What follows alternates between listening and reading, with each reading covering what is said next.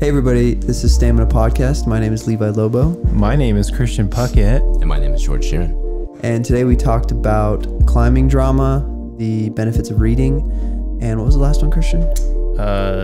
Pog and then him being hungover. Yep.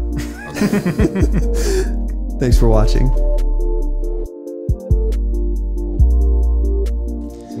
Do you wash your beard with soap, like shampoo?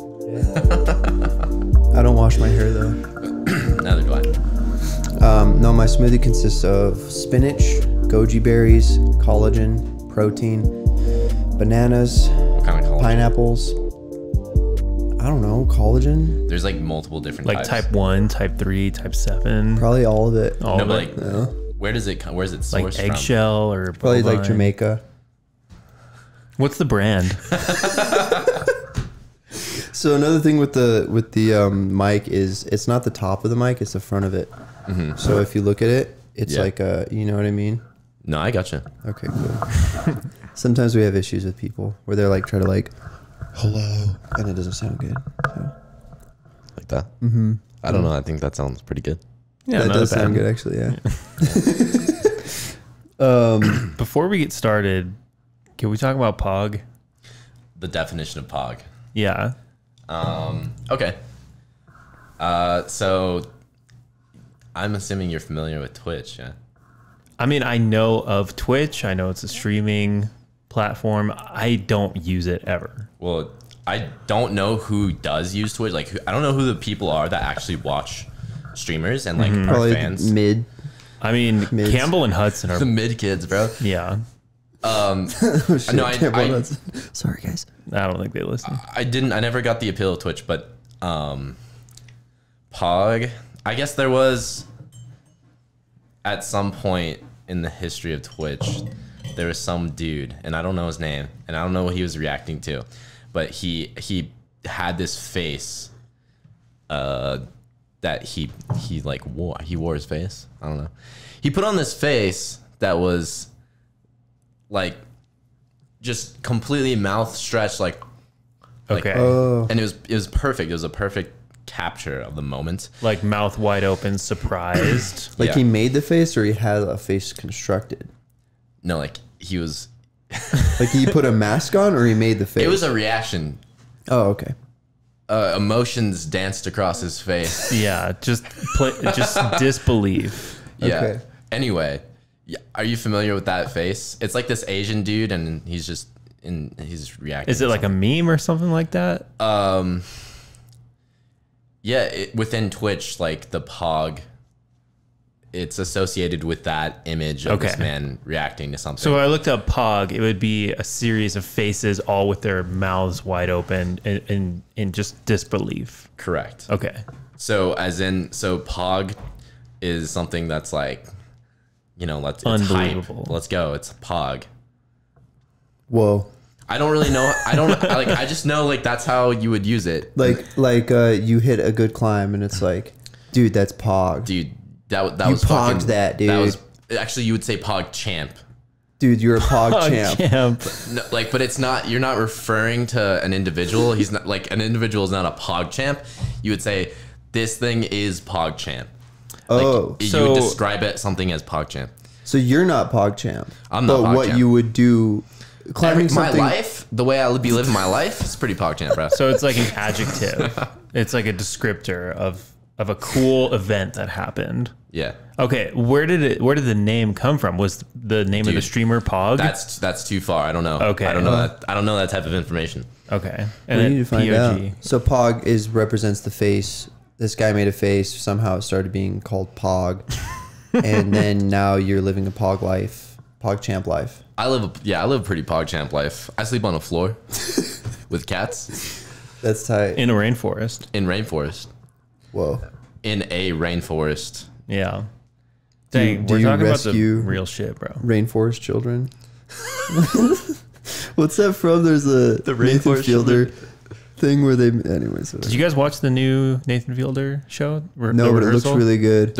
He has another one. Yeah, he just put out a new Do you show. know who he is? I what was that show that he had a long time ago? It must have been like Nathan For You. Nathan For You. And then there's also he produced How To with John Wilson on HBO. I remember there was 2 shows. I would watch Workaholics and Nathan For You. Yeah. And my sister and mom like hated me for watching the show because like I'd have it on and they'd come in and be like, "This is the most unfunny thing." Yeah, it's an acquired taste. Dude, I love it. I was supposed to work with Nathan Fielder. You were supposed to? Dude. I got my God. That'd so great. I got pinned for a role on his film he's shooting in Santa Fe right now. Is it a film or is it his TV show? It's a TV show. So the rehearsal? The Curse. No, he already shot rehearsal. That's already shot. And they've done that already. That's what you can watch. It's already shot. I know, but is it just like a one and done season or? If it does well, it'll probably get picked up for longer. Okay. But I think they have 1 season. It's called The Curse. My friend Sonia, she was on the podcast. Yeah. She's working on it right now. Nice. She said that Nathan's super nice, and she said that Safdie brother is really intense and not so nice. What is Safdie brother? The Safdie brother. I forgot which one it is. It's Josh or Benny. Brothers? I think I'm not sure if it's Josh or Benny, but one of them's producing and acting in it. Okay. Which one do you think is more chill? Probably Benny. I don't know. I DM'd them like 5 years ago before they blew up, and they were super chill back then. We were messaging a little bit, but now, I don't know. They didn't cast me. So they did cast me, and then they released the pin, which is a bummer. And then I got called to go work on it as crew, and then because I'm not vaccinated, is that still I lost that job. Yeah, I've lost like 3 jobs because of that. Dang. Why? Yeah. Why haven't you been vaccinated? I just have a deeply held religious belief. About what? About pretty sure vaccines aren't in the Bible, bro. You're right, but about my body's ability to your fight body is a infection. Temple. That's in the Bible. Yeah, your body's ability to fight. Yeah, it's bolstered when you get a vaccine.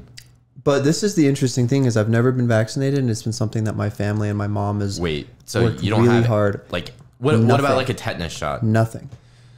Zero vax. Zero vaccinations. That's not good, bro. You should go get some vaccines. I am okay with out of the mouth of babes says vaccines are good. They are good. But honestly, bro, it was one of the most challenging things because I'm sitting there with like something that my family has held very sacred, which is like what you put in your body and bro, it's not that deep. Just go get a shot. But it is, and that's the struggle for me, because it felt when I was conflicted with I'm losing work because of not being vaccinated from COVID. I was like, but anything that what the heck that do I probably do? made you double down. I mean, I didn't have to double down. I didn't have to do anything. I just had you to clearly did. All you had to do is go get a shot. But I've never done that my whole life. Have to do with religion? It's part of the belief that I hold, so it's not something that I participate in or have. I'm talking about the origin of your belief. There's a few different elements to it. So one would be they use some vaccines will use fetuses, so like aborted babies. Wait, is that real? I thought that was bullshit. No, look it up. It's not. I'm pretty sure they don't do that with the COVID vaccine, but there are vaccines that utilize that, and there's a lot. This is like an interesting. I don't think that's legal. Exactly. Well, it actually is, because you have to look it up. Okay, I'll look it up. Bro, there are examples of doctors making like tons of money that are abortion doctors because they. Right, but this is like old news when we were doing research about like stem cells, and I feel the work with fetuses is mostly the importance about fetuses is they still have a bunch of stem cells because they're still growing. Stem cells, and that's another thing is like in other countries you can get stem cell therapy, and it supposedly comes from the umbilical cord. But if there are all of these, like, this is a conflicting thought. I don't know why we're talking so deep, so intense, so quick. It's not that deep, bro. No, it is. This is a conflicting thought I have. Like, if babies are aborted and they're, what do you do? Where do the babies go? Do you throw them away? Yeah, they literally put them in bins, bro. But why would they put them in bins if they could make money off of it? If those doctors could take those. Okay, so you're saying that there's actually now like a drive to have abortions happen so they can profitize the fetuses. No, there's not a drive to it. But in any product, in any production, if there's a demand, bro.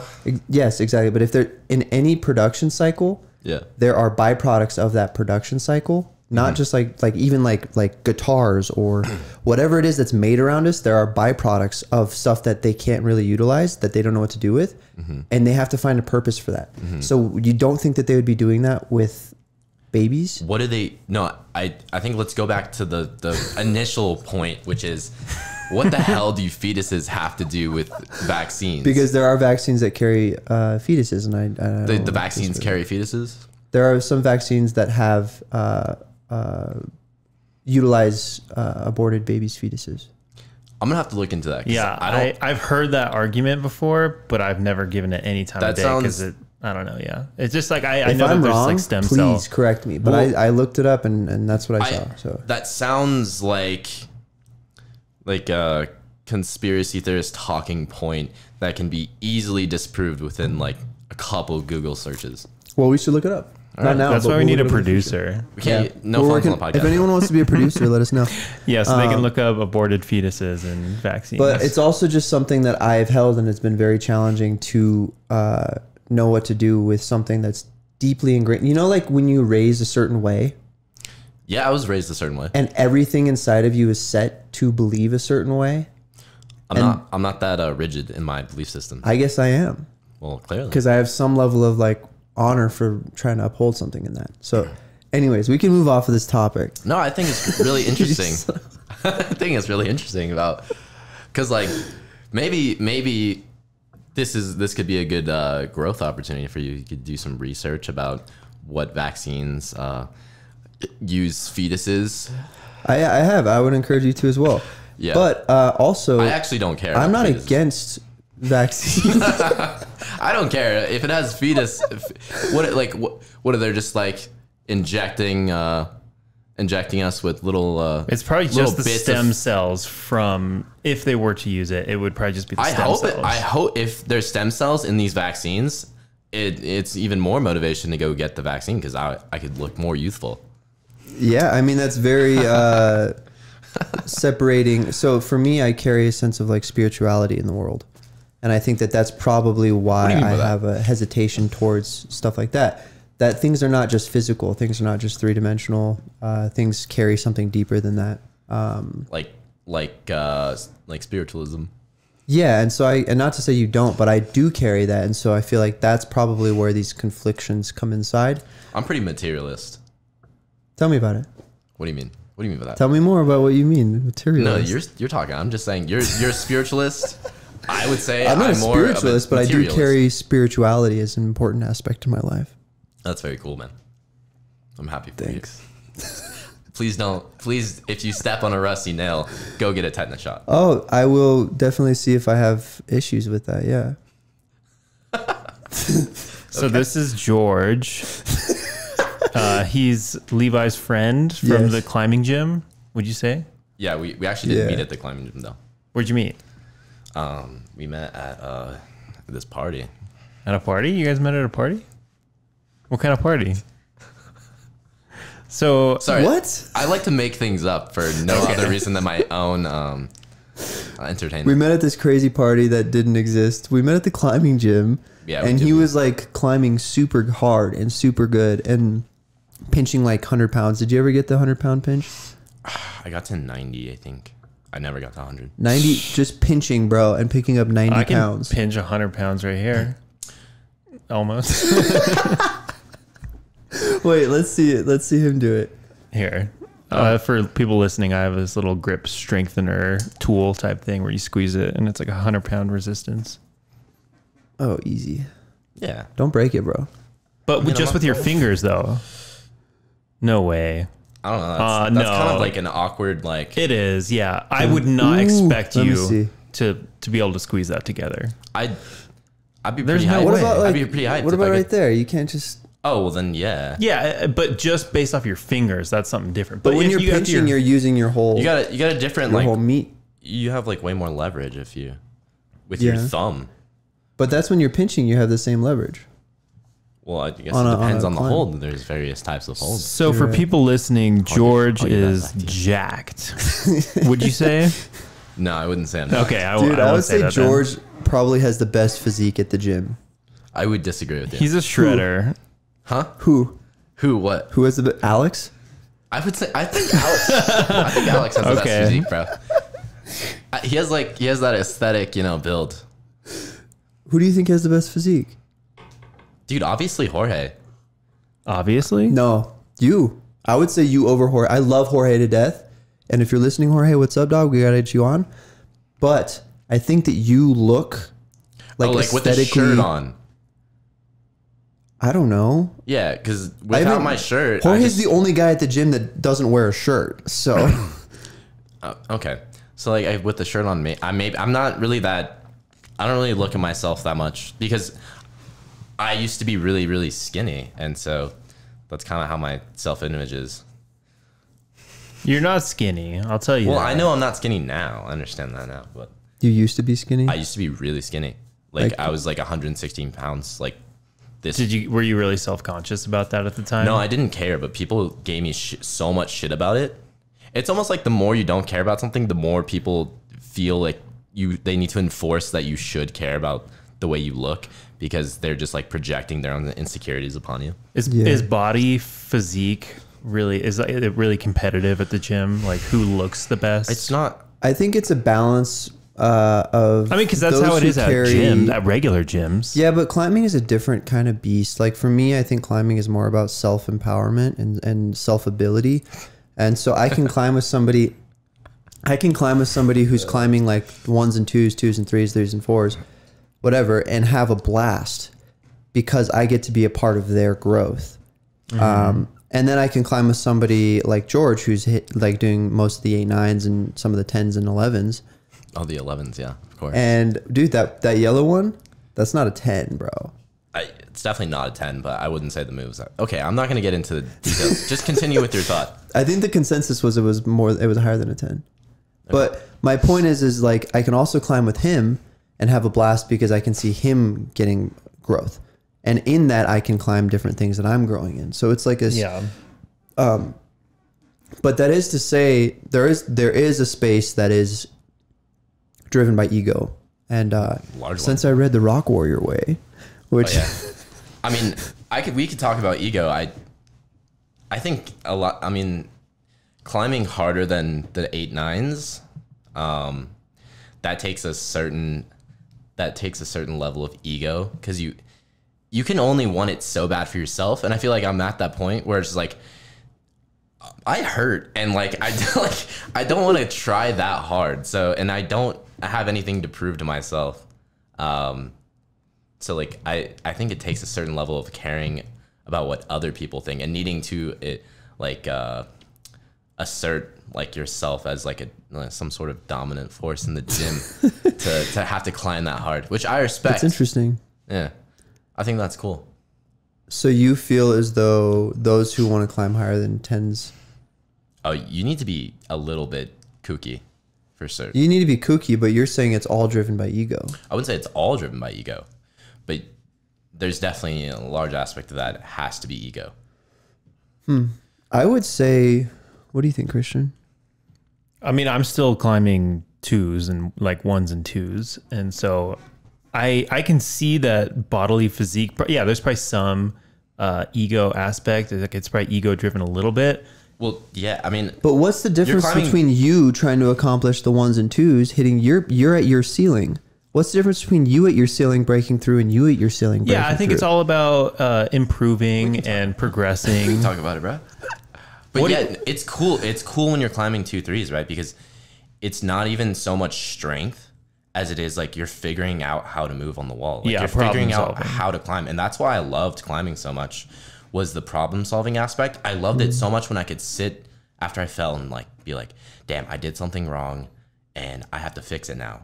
And it's all up to me. And it's all me on the wall. And I have to figure out, how do I get through this puzzle? And I thought it was so what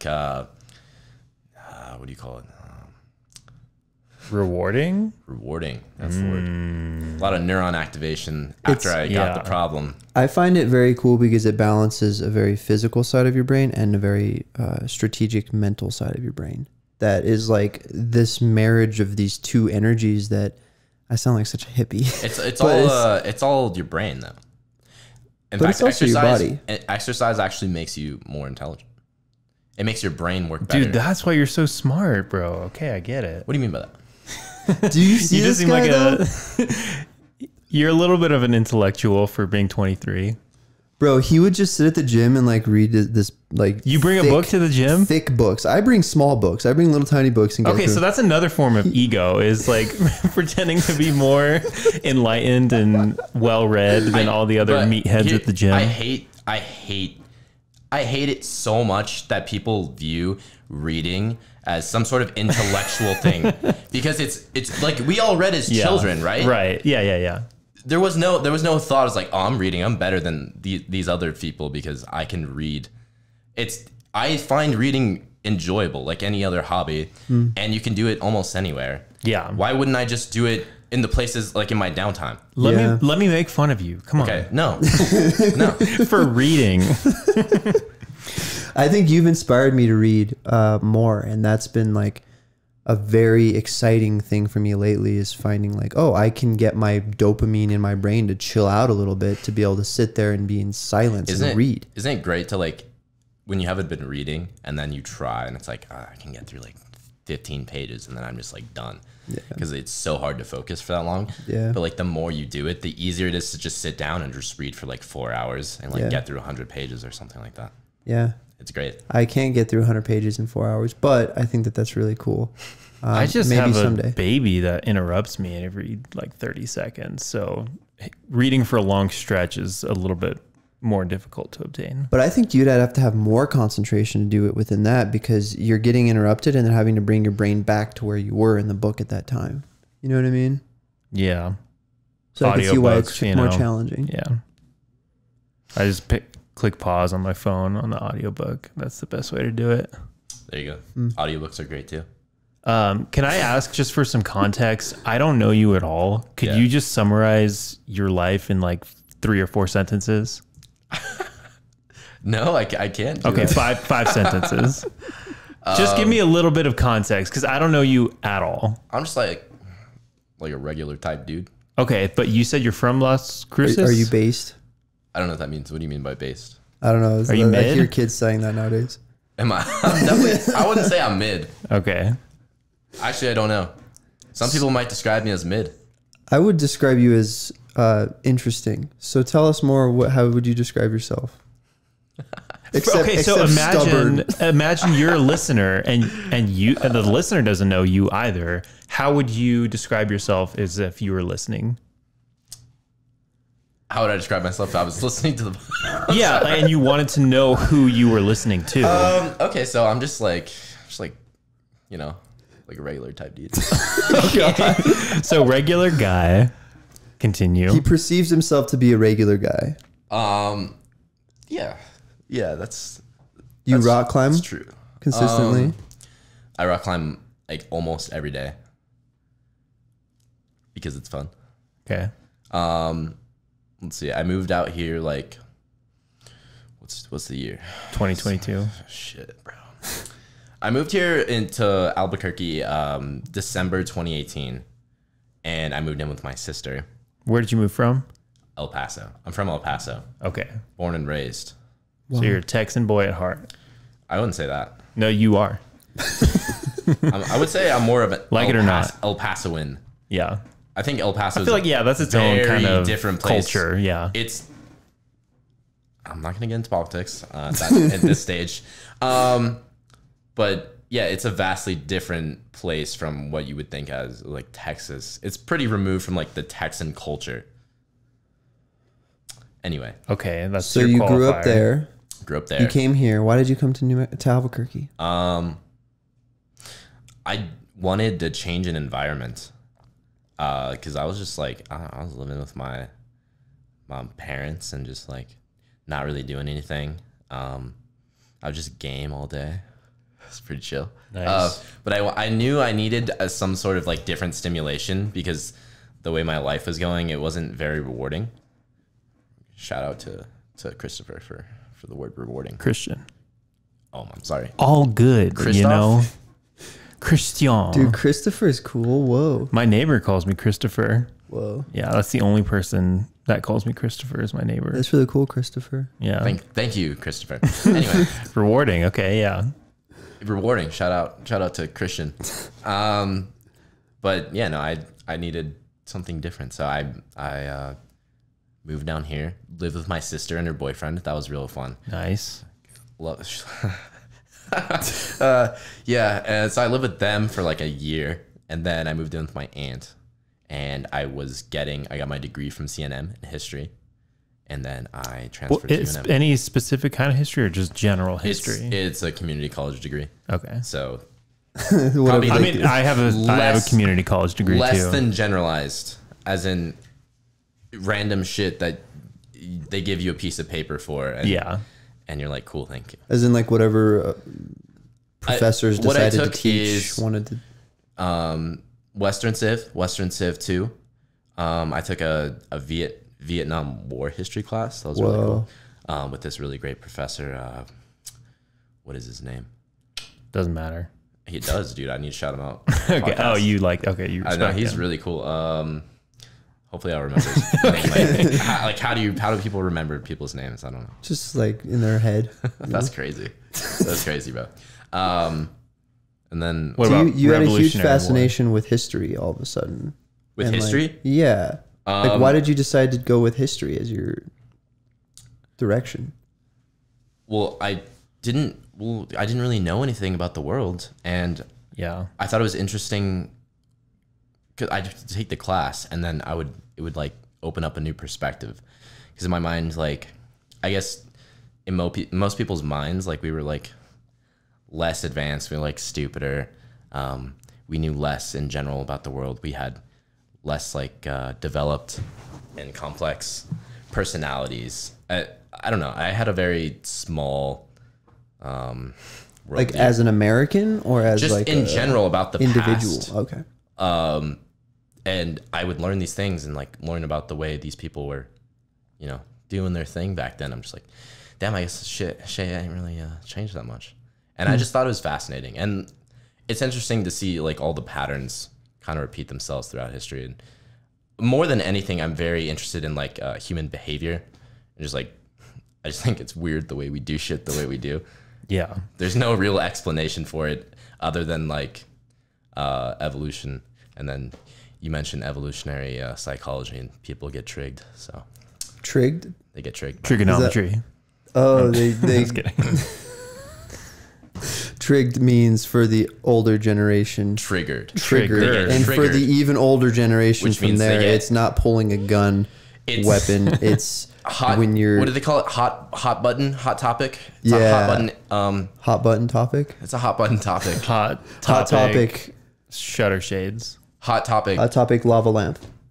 Yes. Hot topic poster. But I think getting into this stuff would be interesting, like your fascination with history, with evolutionary psychology, because that's like how we kind of started talking in the first place. Was you, me, and Alex were sitting there, and Alex was like talking about his crazy stuff, and then you were talking about your crazy stuff, and they were completely from different camps. I would say. Resume. Alex struck me as a man who knew a lot of random shit. Which is Alex funny. Salazar, the guy that was on the podcast previously. Within the conversation, I mentioned what was we were talking about? I mentioned structuralism, and then he went off from there talking about all sorts of random stuff. It's hard to have any decent conversation with someone when your approach to like fucking any sort of topic is so different, and especially when he has like so much random knowledge about other things that he'll just throw in, and it's hard to keep up, you know. So when you describe not socialism, structuralism, what do you mean? So as far as I've educated myself about structuralism, it's just it's like a systemized approach to understanding culture, as in the topic of sociology. But as in, we have structures that are like unseen, and it's systemic.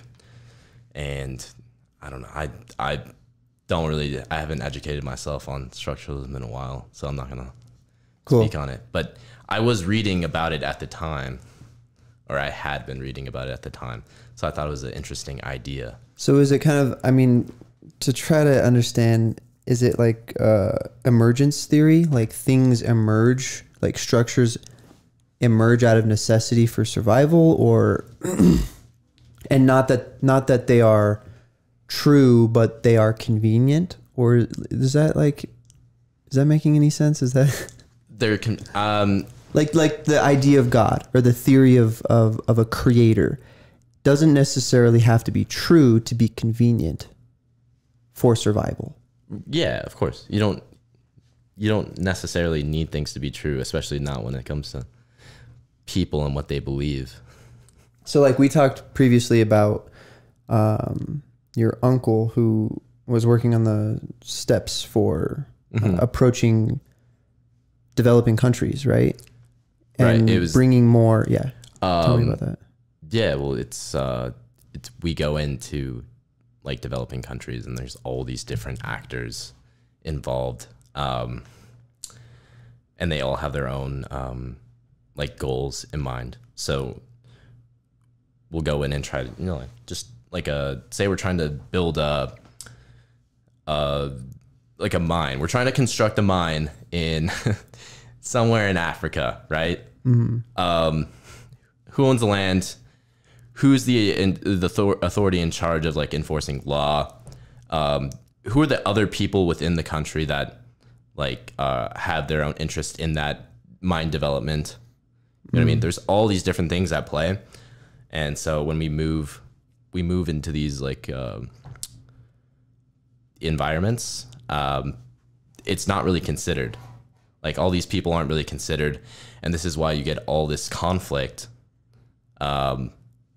especially in developing like these projects. Okay. So what he was doing was going into these countries and like developing relationships, and he kind of built a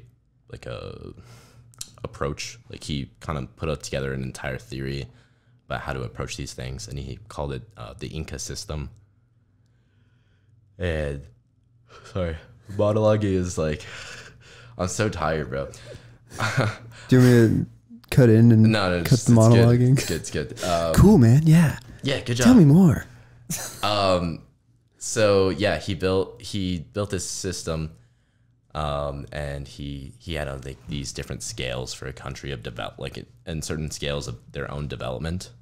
And what was interesting, the part that I was working on was within the way that he would label these like certain countries. He would do it in like a multifaceted way. So he would consider economy and the social systems that they have in place, like the systems of power. So like what religion did they have, things like that. But what I was working on when I was over there was the ways in which they approach like child abuse. Like what prevalence does child abuse have in these like countries, right? So he had like this little like numbered system, and like 1 would be like the worst. Like you have the adult does not take care of their children. At any moment they could sell them, beat them to death, like put them in an oven, put them in like whatever. Yeah. There's no consistent parentage there, or like guardianship. And then the second structure, maybe there's a little bit more of a societal pressure to take care of your children. But like at any moment, like shit could still hit the fan, and there's no like overhead, you know, no governing structure that would protect the rights of children. Thank you. Yes. Whether that is religion or government. Yeah, exactly. Okay. And then 3 is where you would move into like a very you would move into a structured like rule set of like, this is how you take care of your children, whether it be through law or like religious law, I God's guess. law. God's law. Parentheses. Yeah. But yeah, that's where things start to get better, because there's the children, as they're growing up, they know that they're protected by these rules. So as long as they follow certain rules, they're not going to get, you know, beaten to death or something, like starved, you know? And apparently he works with like social trauma. That's what he got his PhD in. So apparently that's the way that you're raised has a huge impact on your psyche, and it affects the entire population, because when everyone is raised in this certain environment, it affects society as at whole. I mean, it affects the next generation. That affects the next generation. I was talking with a friend who runs a nonprofit called Juntos, which is an organization in the International District that is basically like a safe place for kids to go after school if their houses aren't good, if their home environments aren't good. And some of the kids, like, parents are homeless. Some of the kids, you know, don't have the structure that we grew up in. Yeah, exactly. Like, you know, we all, like, for the majority of my life, I had a 2-parent home, and we were on food stamps for a little while. We weren't super wealthy, but we were fine, you know. Towards after I was 17, then it was a 1-parent home, and it was more stressful. And even from those few years of like that, I felt this tremendous impact. And so it's like fascinating and actually just so intense to see the effects of that. But this organization Juntos is, and I went over there to talk with them because I'm trying to figure out how to work with this like homeless issue and this poverty and unhoused and all this stuff. And it's true, like the trauma, unless like you start with educating kids, it's really, really hard to like reverse. Yeah. That creates, it's just their way that they approach socialization in general. But that would be an example. The fact that we have Juntos, the fact that that exists is indicative of a higher level in this system. Or even outside of like the family structure supporting the community of children. There's another place where they can get support. So like Cameroon, you know, people will like, parents will just sell their children. There's no oversight. So like, just think about what that does to like a society as a whole, like the way that they think about other humans, like fellow human beings. Yeah. Apparently it affects a great amount of like how they deal with like business practices and things like that. So I don't know. It seems like a real complex thing that he's working on. So the strategy to approaching these places that have low level or low scoring results on specifically child abuse, and how to approach those structures respectfully, as well as implementing things that will promote higher. Right. It's just important to look even down to like every detail, even down to like how does this place treat their children, essentially.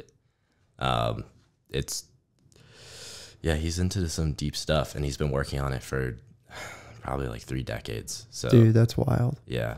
And you went out there and you were doing like research for him and stuff. Yeah. That's cool, man. Yeah. Holy moly. DC. It was a great time. Dude, I've never been to DC. Have you? Yeah. I took a outdoor. That's cool. Anyways, George. What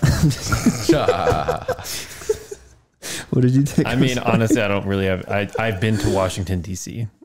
What did you do? You I saw Barack Obama. What? Yeah, bro. This was when he was running for the president. Barack Obama, the former president of the United States. Yeah, former. Damn, when president. was that? That would probably be a little bit before your time. You're a zoomer. You're a little based, you know. So. Oh yeah. You weren't quite politically mature yet. What was that, like 19? You were playing COD, bro. No, you were playing Call of Duty. COD Pog. I do remember that moment in history, the election where Donald Trump was elected, and those couple years previous. That was when you started like first paying attention to politics. Yeah, well, I think what got me paying attention to just like what was going on with society was like this. There was like this weird shift where we started to become politically correct was the original term, right? Politically correct, and then there was like this backlash against that. I remember on YouTube at the time, I've always been a big YouTube enjoyer. Sure. Consumer. Same. We grew up on YouTube. We probably all have that in common. Yeah. We all grew up on YouTube. Yeah. I would see these videos of like, at first it was pretty innocent. It was like the fucking like cringe compilation. Oh man. And it was like SJW cringe compilation.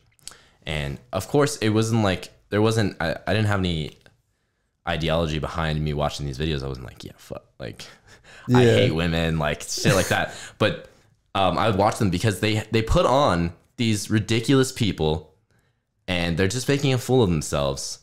But it's that association that started to grow as like the left and like these extremists who care about gender and all these things. They're just clowns. And I would start to consume a lot of this YouTube. Especially the gamer community. It was like, especially like when it started, they started to throw the word feminism in there. It was like feminist cringe comp.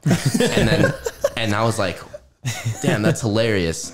But it was when I started to like, I would scroll down through these videos and I would read the comments and there was some really just gross stuff in there. And I was like, damn, like the people that are watching these videos kind of like actually hate women, you know?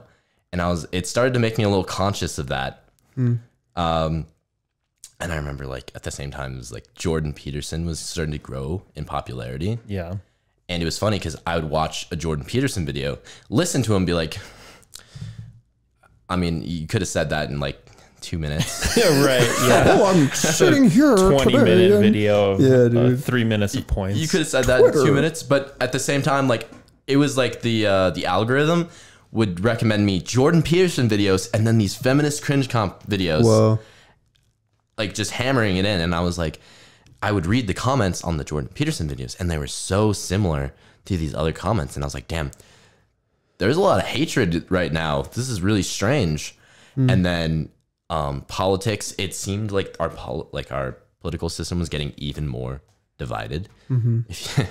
I don't know. I wasn't really around paying attention during the Obama period, but I think it's been heightened because of sorry, your thing is distracting me when you spin. Oh, sorry. No, it's cool. I just need to focus better.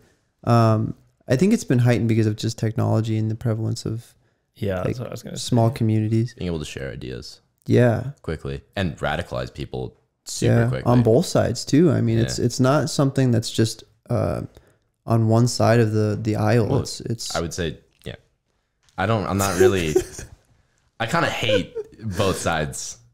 Not hate, that's a strong word, but I feel like dude, let's radicalize against both sides of the radicals. I'm more of like centrist. No. I know centrist is a bad word these days. Yeah, because then you're not standing for anything, right? That's the ideology. I would identify as a centrist, but I just feel like it's cringe. It's just like no, you can't. I can. As in you have no ideology. Yeah, generally, like I'm trying to figure it out. So maybe it's not so much of a centrist, but I'm not participating. Okay, so in like the left, right, conservative, liberal like framework that. I don't think many people are actually, like maybe people in Washington and New York and maybe people that are running for office and stuff. But if you're not actively engaged in government, I think most people, I don't. It's tough. So you're a realist. Maybe. You're just like, I gotta fucking pay my bills, man. I got a kid. Right. I'm focusing on other stuff, and politics is over there, and I'm kind of observing it from a distance. So probably, centrist would be like you're in the middle of it, which I'm not. So I'm just an outsider. I'm a bystander. Right. Yeah. No, centrist would still be like, I have an ideology, and it's like I don't have one because I kind of understand both sides, bro, and I'm just in the middle. But you know, what's wrong with that? It's complete bullshit. Okay, can you elaborate, please? Okay.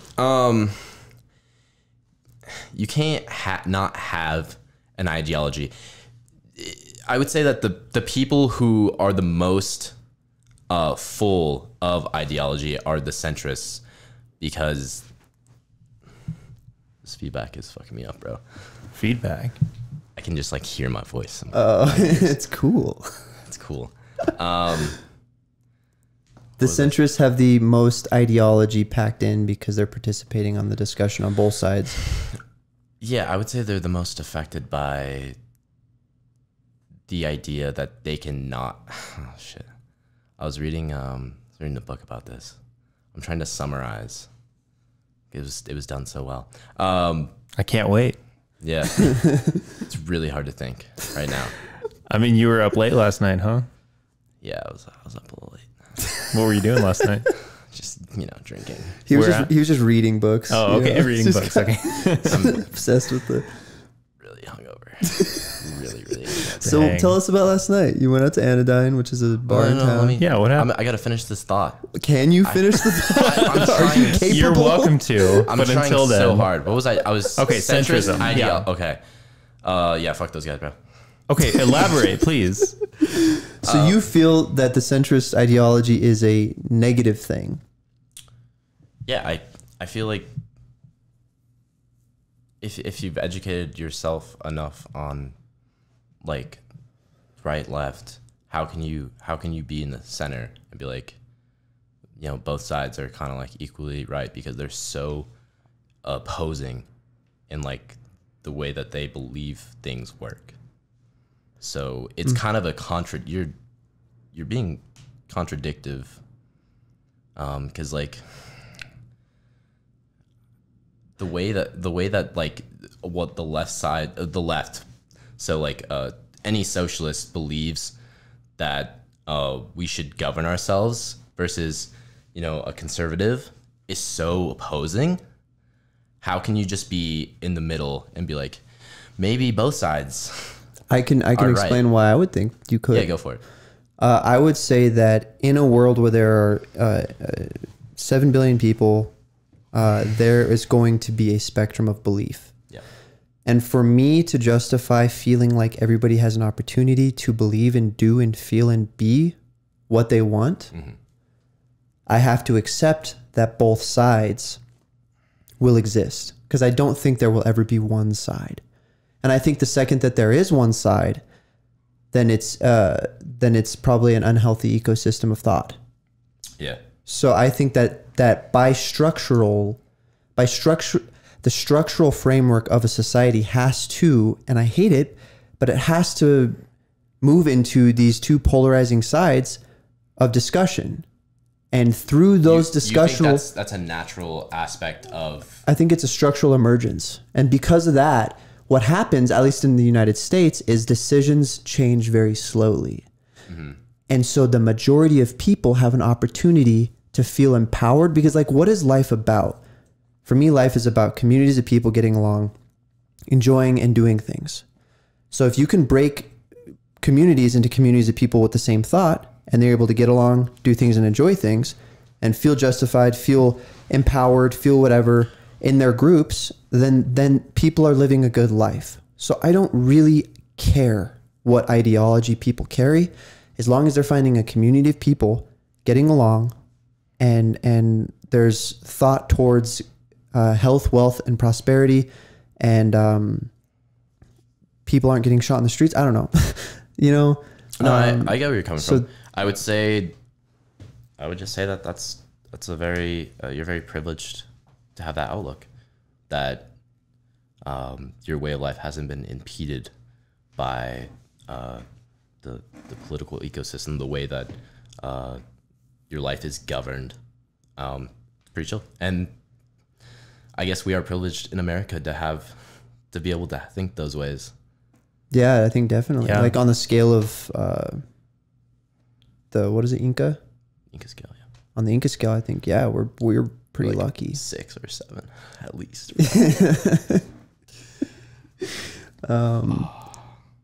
You doing all right? You need some water? I've had so much caffeine. I don't know how I'm tired. I've had so much. Because your body actually needs sleep. Like, yeah, sleep over caffeine for sure. Oddly enough, like your body is a machine. And it's detoxing how much alcohol right now? I don't actually recall. Okay, so I was walking. I did a lot of walking. Yeah? Yeah, because we went downtown. So I know we went to a couple places. yeah, so your liver is just in overdrive right now, trying to like, all right, let's get all this shit out. And then No, you've I probably actually feel put acidic coffee into your liver as well, which feel is great, causing. except I'm tired. Like physically, I don't feel like I'm digesting poison right now. Well, it's cool you don't feel that, but you are. I would say that I'm just built different. That my liver is goated, bro. What is it? Pog your liver status. is, yeah, PogChamp. PogChamp liver. I do have PogChamp liver, bro. Dude, I really do enjoy the conversations we have because like we can shoot the shit and talk shit to each other because I think we probably have very different outlooks on the world, but then we can like look at it and still discuss like stuff and Well, in like good faith, yeah. yeah. I don't really like having any sort of political discussion. Oh, so you're a centrist.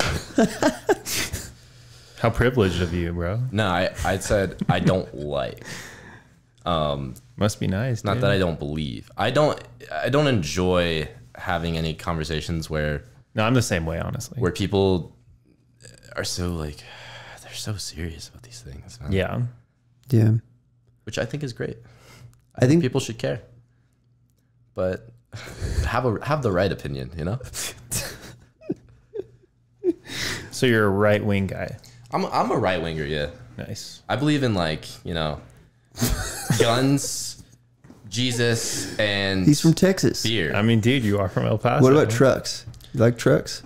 I would say that trucks are necessary. Dude, I saw you pull up with your "fuck Biden" flag sticking out of the back of your truck. Yeah. That was pretty sweet. Yeah. Yeah. Oh, with next to my Next to your American flag or the Confederate next to the flag. Confederate flag that I had sticking up out of my window.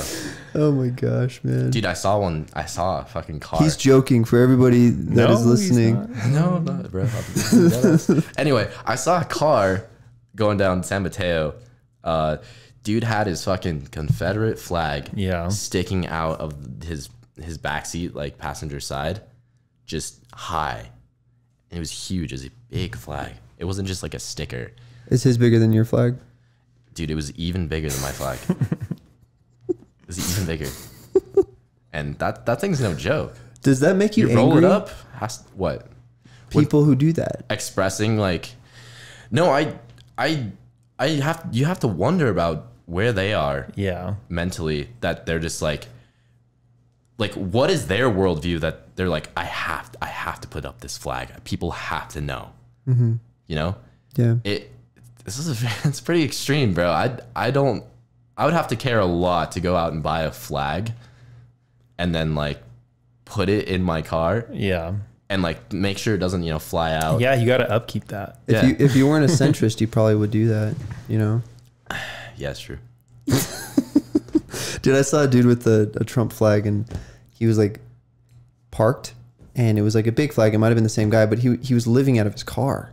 Yeah. And I was like, dang, that's a bummer. That's a bummer, man. Yeah, but he had the flag. He had a flag. So he had some pride in that, which maybe gives him. What do you associate with what is it? What's the flag? Confederate flag? That's a Confederate flag. What do you associate with that? Well, I mean, I don't know what it was. Just like in general. Yeah, like I feel like a handful of years ago, like probably before 2020, it could have meant a few different things, but now it definitely means like if you have a Confederate flag, you definitely believe in the fundamental way of living life in the South how many, like 200 years ago, 200 or 300 years ago, which means that you're racist. As in, you believe that, to put it bluntly, the white people, yes. the white man should have supremacy over all the other races. Right. I think at this point in time, if you're flaunting your Confederate flag, you're probably there's a lot of roots of racism, I would say that, for sure. Yeah. Prior to these talking points, maybe it didn't have that connotation. Maybe it was more of a pride thing, especially if you weren't too informed on the history of the flag. Or you only were aware of the good aspects. I'm unaware of what it is. History. Right. But the talking points now are like the people that are so prideful of this flag are racist. Those are the talking points. So at least there must be some association. That association must be still held by the people who are even like have the flags. So they're putting this out and they're showing like, this is what I believe. What was that one show that had the Confederate flag as like, it was like kind of really a part of the show. It was about a show in the South. Duck Dynasty? Nah, it's shit. It was a really popular show probably in like the 2000s. Dude, you could be on Duck Dynasty.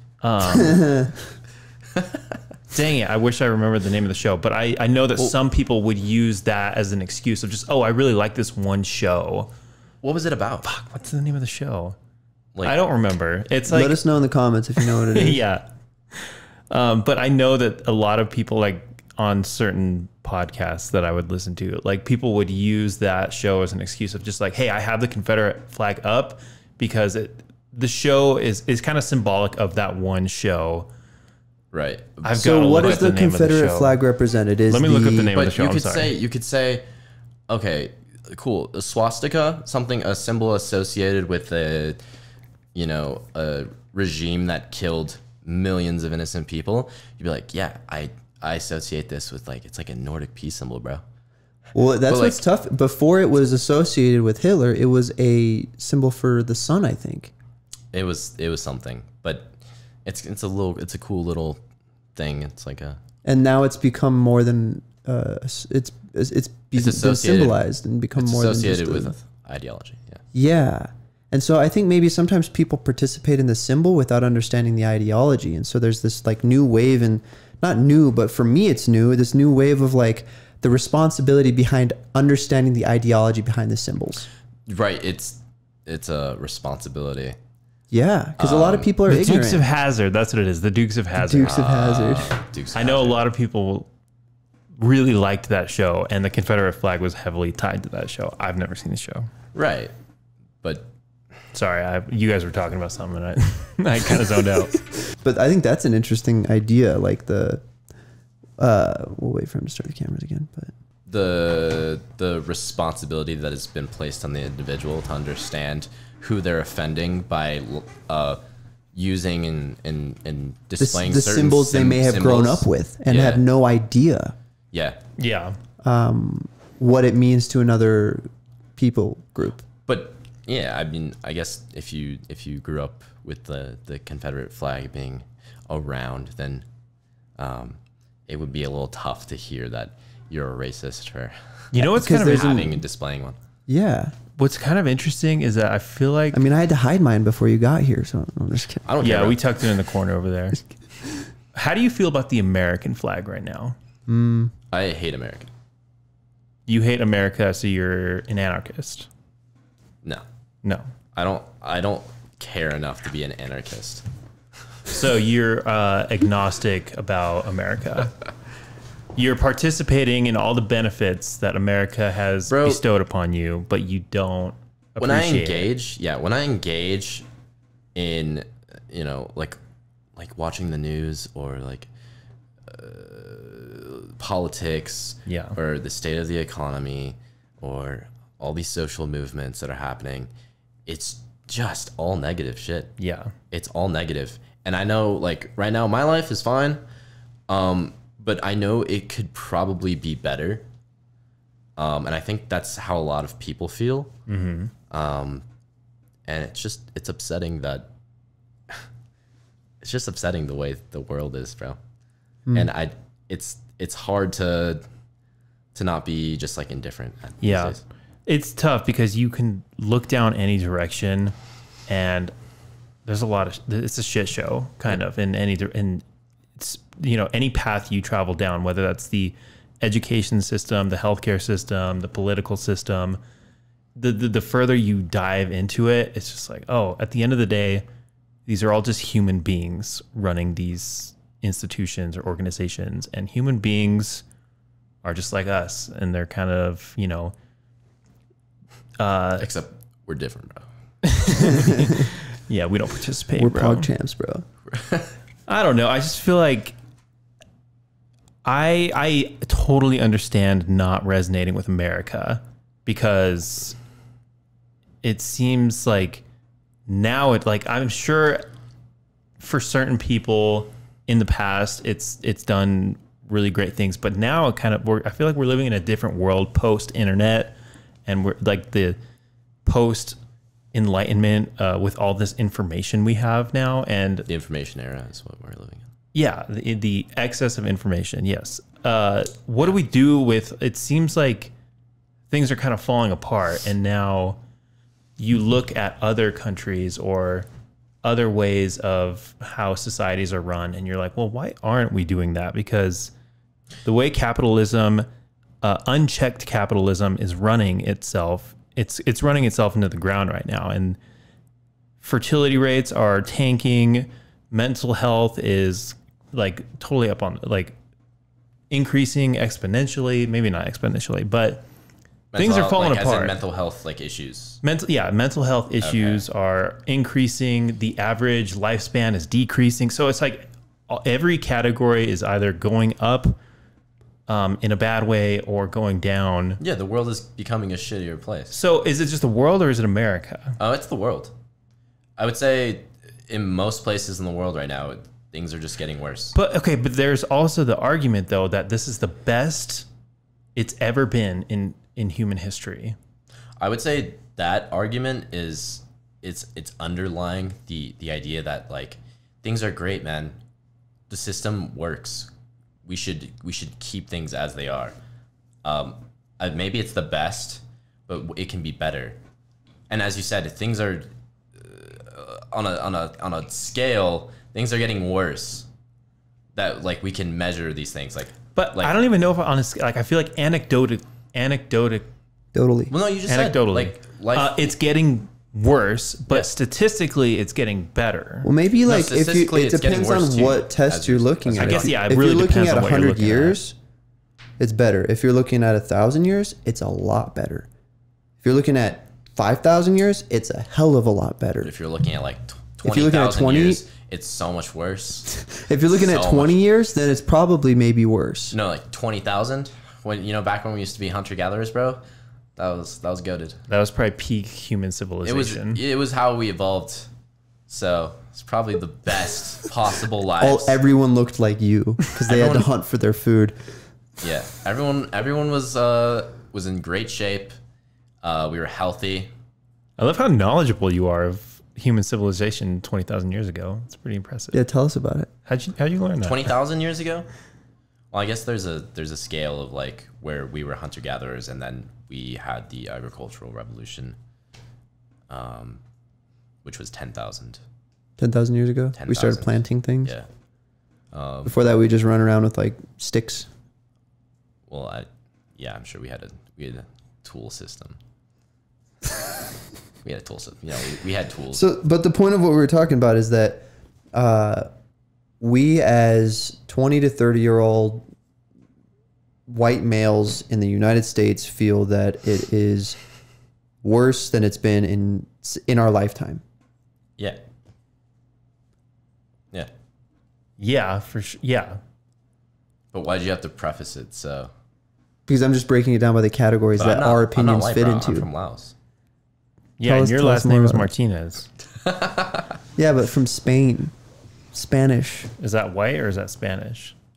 Spain is European. Yes, if you're from Spain, you're a white person. But I do have, a little bit of indigenous, Apparently. but it doesn't. It's not. I have 2% it's 20%. Native American. Yeah, I'm 20% Native American. It's not a lot. So. Yeah, I'm from Laos, so I don't know. What is Laos? I don't even know what it is. It's just a country. You're not from Laos. I know. Oh, you're from El Paso. You're from El Paso. I'm from Vietnam, bro. I'm just different. Well, I don't know. How do you guys feel? Tired. Tired? I'm very tired.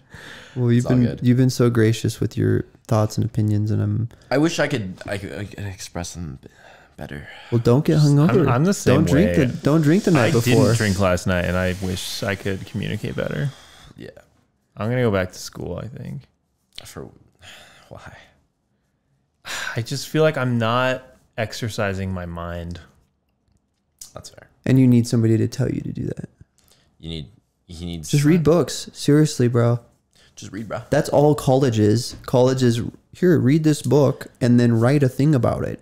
There's more to it than that. I mean, if you value class discussions with the great students at UNM. Yeah. And they're great. But you can find communities outside of that. Like on Instagram, dude, I've been posting just like I'm reading a book you gave me. I'm reading a book my other friend Autumn gave me. We're having discussions about these ideas. And I think so you can find community. My point is if you feel like school is something you need, I think that's awesome. I have a hard time with it. Yeah. Is there a way to like debate and argue, but in a good faith, light-hearted manner with people? I guess this podcast is great because it does challenge me to form opinions and try to explain and debate those opinions and listen to other people's opinions and try to absorb those. But that's only like an hour and a half a week. And I could get that in other ways. Like we could do like a community group, or I could meet up with friends at coffee shops, but I'm sort of a recluse. I'm definitely an introvert, but I'm very independent. And so it's rare for me to, like, unless I'm forcing myself into that situation, I won't do it. So I need to find ways to challenge my brain so that I can like work on my mental, like, communication skills and whatnot. Oh, interesting. I don't know. I feel like you don't have that problem because you're probably more social than I am. Emily, my wife, does not have that problem because she's like, she gets so much out of being around different people and talking things to form opinions. Yeah. But I sort of internalize and analyze first. You know what I mean? I feel like you would benefit a lot from reading. Yeah, I think actual physical book reading, not listening. Yeah, just reading. Okay, give me a book recommendation. And it better be good. About what? Don't just like dude, don't give him Einstein's I gave you memoirs, Einstein's, bro. You could pick another one from up here if you want. No, I'm still reading that one. Okay, cool. Yeah. I need to start yours. I'll find a book for you. What kind of books do you like? You should read some E.O. Wilson. Elaborate. You should read Consilience. Okay, can you synopsis? Give me the spark notes. Spark notes. He's talking about the joining of all these different like sciences, like math, science, social sciences. Consilience is the term for it. Finding unity within all these things, and he just talks about how useful and important it is. That's a really good book. Okay. What's it called again? Consilience. Okay. E.O. Wilson. Consilience. Okay, Consilience. That's one recommendation. I read a book that made me cry a lot. That was a kid's book. I told you about it. I think I cried too, but I can't remember. It was so long ago. The Little Prince? Yeah. No, you read Miraculous Journey of Edward Tulane. Edward Tulane. Dude, you read that when you were a kid? Yeah, I remember I was on a camping trip. We were going to the Gila, and I read it in the car. Oh, dude. Yeah. It wrecked me. He is a little stuffed rabbit with consciousness, and he just goes through his journey about all the places he's been. He stays with he's a little girl's, and then he goes into like a shop where he sits, right? Mm-hmm. Yeah, it's been a while. But he can't move. Right. So he's at the whim of everybody around him and the opinions of everybody around him, and he has to accept love, that he is loved. It's really good. That's a good one. I have it up there if you want to borrow it. Is it? It holds up. It's not just. No, I mean it's definitely a kid's book, but it was lovely when I read it. Oh, okay. It was like really, yeah, it still got me. You know. So. Yeah, it is a good book. Yeah. You probably get through that one pretty quick. It's just tough because I have so much resistance, and maybe it's like because of my upbringing of just doing online school, not focusing on education, not like I went to a private school before that. And so we were not required to read, you know, Romeo and Juliet or the Odyssey or whatever, like required readings there were. I didn't have to participate in any of that. So I have not been a reader my entire life. So there's been books that I have read and I've thoroughly enjoyed, but it does not come naturally to me. I get so bored so fast. And maybe so that's just like me not having the right material to read. Could be, but it also, like I was talking about this earlier. I mentioned it earlier. Like you gotta just train that part of your brain. You gotta just build that up. It's a muscle. Yeah. Yeah. So even if you just read for 5 minutes and then 10 minutes and then 15 minutes, you gotta build up your endurance to just. Yeah. And it's definitely something I've not put any sort of priority on. So maybe at 27, I can start working that flimsy muscle. Well, yeah. I mean, I would say most of the reading that I used to do would just be before I went to bed as a way to just go to sleep. Yeah. It's a lot better than being on your phone. They say like don't eat food 3 hours before you go to bed and don't be on your phone 3 hours. Who's they? Obama. Barack Obama. So do you want to talk a little bit about Alex at the gym? Alex? Because Alex said he's the mama bear at the climbing gym. Damn it, dude, I was gonna refer to him as the bear whisperer. Oh shoot, I forgot you wanted to be anonymous. Yeah. Yeah. What about Alex? What's new? What's new with homies? What's new with Alex? Alex is just crushing, bro. He's outside a lot. Yeah. He stopped inviting me. He stopped inviting. He might be inviting my former girlfriend. But we'll see. Yeah, that's interesting. Yeah, I think it's awesome. I think. Yeah, I have no. Did they meet like when you were still together? Yeah. Okay. So maybe I introduced them to each other. That would be cool. And they have a successful isn't he already relationship. Dating? Alex is already dating someone, isn't he? No. No. No. I thought he was. No. Has he been in a relationship? I think he said he was, and then I talked to her, and then she said no, not anymore, or something. I don't know. Ooh. But how long ago was that? A couple weeks. A couple weeks ago. That he did he say he was still in the relationship? No. Because I feel like the last time you should never have a gym crush. Gym crushes never work out. Am I right, bro? I don't know. What do you mean by that? I mean, I don't know. I just meeting. You went to fist bump me like I could relate to your situation. Do you have a girlfriend? No. Do you want a girlfriend? No. Do you want a boyfriend? No. Did you have a girlfriend? No, of course not. I've never been in a relationship. You've never been in a relationship? He's full of shit. Oh, okay. Have you ever been in a long-term, a serious relationship? Oh. Never? No. Interesting. I mean, look at me. I would think that, you're 23. I feel like most people have like teenage or younger 20s, like flings and relationships. Not me, bro, I'm different.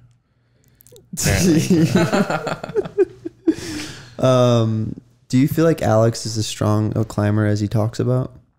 You're really obsessed with Alex, bro. No, I'm just curious your opinion versus other people. I love Alex. This is mad love for Alex, but there needs to be like, if he's that strong, then it's important that he can show that. Bro, all he has to do is go out to his V16 foothills boulder that he put up and just send it on video, bro.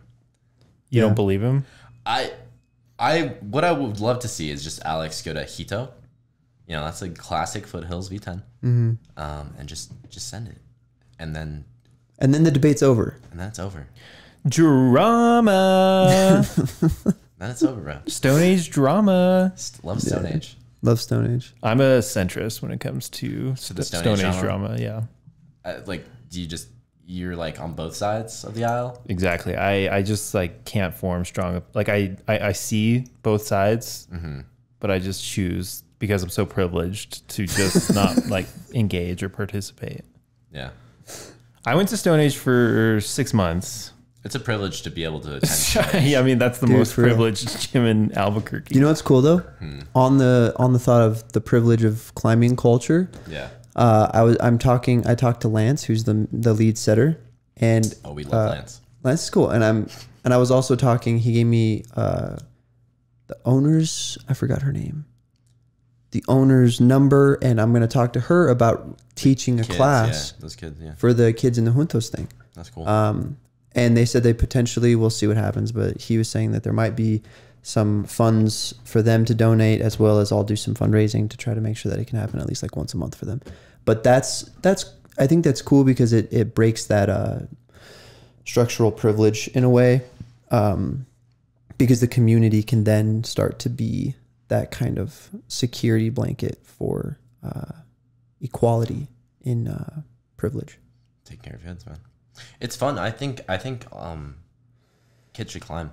It's good for them. It's really fun.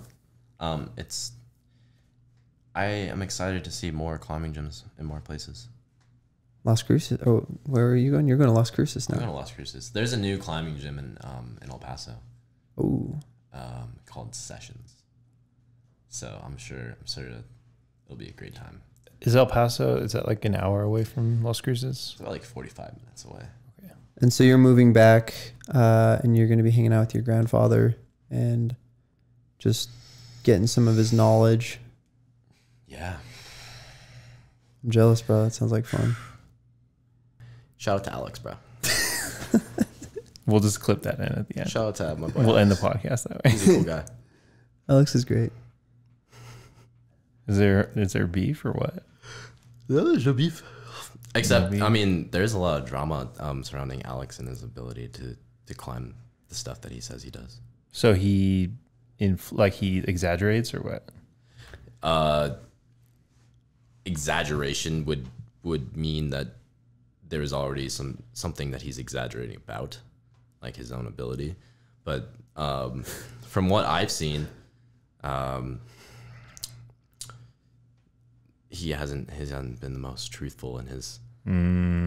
It's just he's made claims that haven't been backed up with evidence. With evidence that I've seen or you've seen. But I have heard people argue that they've seen him climb 12s. So I don't know. It's just that I think you have to see it for yourself. Ollie has to see it for himself. And, probably Josh and Jorge and everybody else need to like... Those guys are just having fun. Yeah. They're just rowdy youngsters. It's just good to talk shit. It's good to push people. It's good to... Yeah, at the end of the day, it's like, does it matter? No. As long as you're getting on the wall and you're healthy and you're... Yeah. Going out to Anodyne before a podcast. Bro.